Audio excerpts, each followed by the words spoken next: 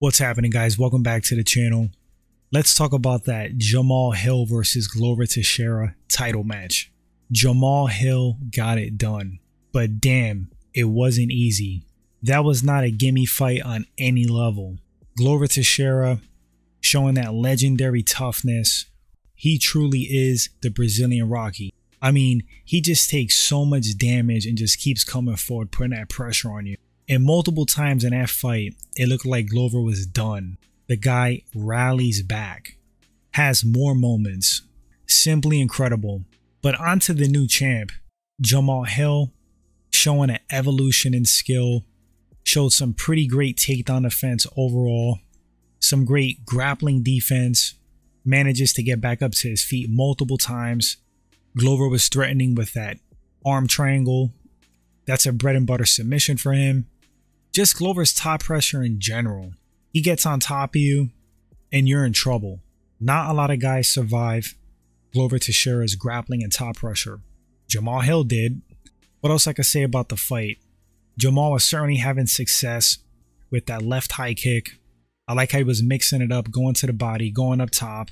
Glover Teixeira pretty much eating them. He would put his hand in the way to block, but those kicks still rattle you even if you block them. Make no mistake about that. A lot of those sequences looked worse than what they were. Half of those punches weren't landing on Glover. He was using good head movement. He was rolling with a lot of shots. He was blocking and deflecting a lot of them. But of course, he was getting battered as well. Jamahal just hits hard, man. He can miss 7 shots out of 10. 3 hit you and they're going to bust you up and hurt you. And he starches people. He puts people out. Glover Teixeira doesn't get knocked out. I mean, again, that's just another testament to the legendary Glover Teixeira. The only quote chinks in the armor or like weaknesses that I see in Jamahal Hill is that he likes to do the pullback counter, and it's a risky thing to do. Also on his exits, his chin is just like up in the air.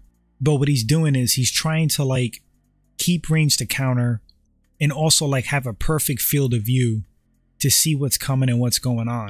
So if you notice, he doesn't really like duck his head. He doesn't tuck his chin as traditional strikers do. He's very like loosey-goosey, unorthodox, but it works for him. I mean, some people might exploit that. We'll see. Nobody has yet. Jamahal Hill's a problem. He is very problematic for a lot of people. I think he's deceptively strong. I think he is more skilled than what people think all around.